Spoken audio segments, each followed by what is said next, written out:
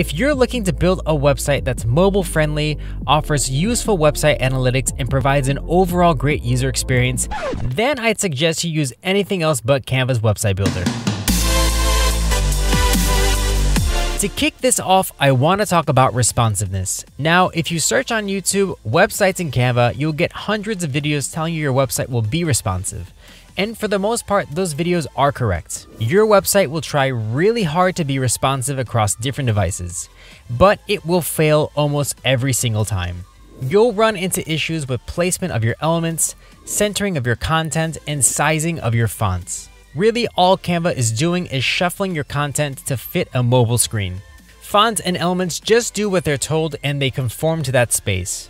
So in other words, your mobile website will look busted up and will provide your users with an overall bad viewing experience. Next up is the navigation header or the lack thereof. Yes, you can find pre-made templates that could pass as a navigation header, but they don't really help. If you give up looking for a pre-made version and decide to go rogue and create something from scratch, be prepared for some headaches. Like getting your fancy new header to display correctly on mobile, or even adding rollover hover states for links.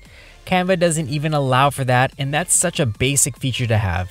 Moving on, let's talk about adding pages to your website. Now you can add a new page to your website by clicking on this add page icon, but really it's not adding a separate page with its own unique URL. No, Canva is just creating a new section and then it's gonna shove it right underneath the previous section. So in reality, what you're creating is a really long landing page. One really long landing page. And you know what? That might be cool with you, but if you're looking to create a multi-page website, you would have to create a completely new Canva website project so you get a new URL. Then what you would have to do is repeat the process as many times as you need. Then you would create that busted navigation bar, and then you would just add those links in for the different pages. Next, I want to talk about analytics. Most, if not all, websites leverage analytics to improve their user experience and gain useful insights. Now, Canva implemented a new feature a while back called Insights. And while it does provide some data like traffic and views, it lacks any data to help justify why the you made your website so long. Now, I know this might all come off as harsh, but people should know what they're getting themselves into before spending the time trying to make things work. With that said, would I recommend the Canva website feature to a friend or client? And my answer is going to be no. There are just so many cons with the Canva website builder, not to mention the ones that I just covered.